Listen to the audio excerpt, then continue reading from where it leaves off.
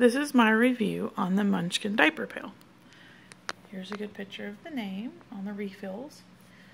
There's another popular one that the refills are not interchangeable with. I've accidentally bought the wrong kind before. The other ones come in a blue circle plastic stack, like this thick. They don't go on this one. This one comes in bags. The refills look like this. And if you get a different kind, they will not fit. So this is the Munchkin diaper pail. You just push down, pull up. This is baking soda, keep it from smelling. You just twist. And there's the hole that they go into. So the way this works is that it's really good about keeping the smell in. And you see this little tab right here? It goes boop right underneath it. Okay, so you gotta do that on all four corners. Let me take a second to put it in here. Okay, so when you close the lid, it creates a twisting action. Okay, so that twisting makes the diaper, it twists into the plastic, so it's kind of singled out and it helps keep the smell in. And supposedly, it works really good. So here's how you open it. And then you can see the bag. You can see if it's full or if it's almost full. And then when it's time to take it out, you just pop this up.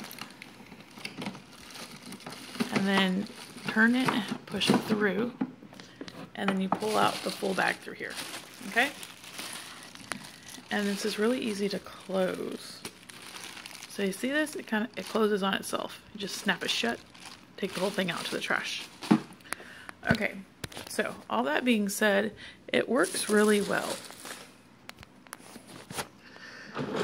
The problem with it is you don't need it.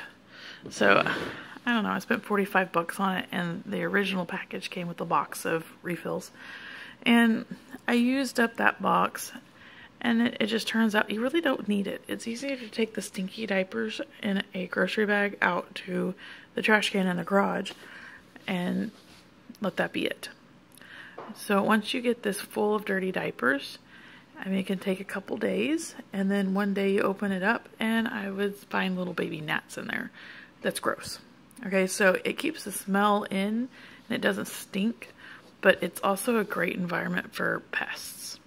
So I'd air it out, open it up, Lysol it out, and then I'd try it again. And every couple months I'd have a problem with, little baby gnats getting in there and trying to nest.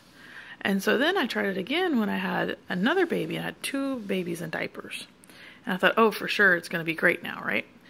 Well, then I was filling it up every day and taking it out. I'm like, well, that doesn't make any sense either.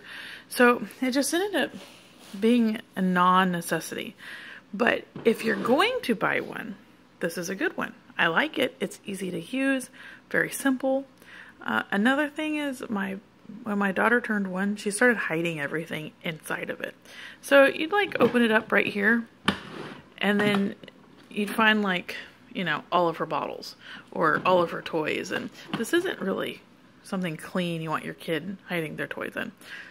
So I ended up having to hide it from her to keep her from playing with it. And she still hunts it down occasionally to try and play with it. So I'm actually going to have to get rid of it. Anyways, like I said, if you're going to get one, it's a good one. It works well. Just make sure you get the right refills. It's pretty durable. I've put it around the house several different places. It's just not a necessity. So, I mean, a lot of people I know bought one and ended up not using it. The only people that really stuck to it were the ones that have very sensitive noses and absolutely could not stand having the smell anywhere.